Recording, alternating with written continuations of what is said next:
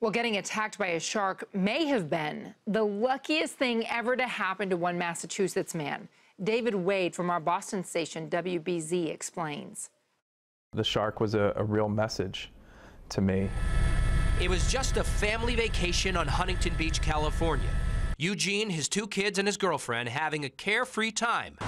Then, during a swim, something struck me from behind. I'd never been hit like that before. It was pretty jarring. It kind of gave me an instant whiplash. It was a shark. Eugene struggled out of the water. That's when my daughter said to me, "Daddy, how come your back is all bloody?"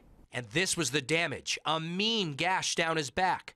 The headlines blared the news. That night I started having pretty serious chest and back pains. When he got home, it only got worse. So he went to St. Elizabeth's in Brighton. The pain was caused by interior bruising of the thoracic cavity due to blunt force trauma. But it was what they told him next that hit harder than any shark. They had discovered a growth or a tumor on my right kidney about the size of a walnut. It was cancer. And 2 weeks ago at St. E's, Dr. Ingolf Turk took it out. Hey, Eugene, how you doing? If this hadn't happened with the shark causing me to go in with this chest pain, I would have never known about this cancer. It led to a situation that saved his life again. That is pretty fascinating when you think about it, right?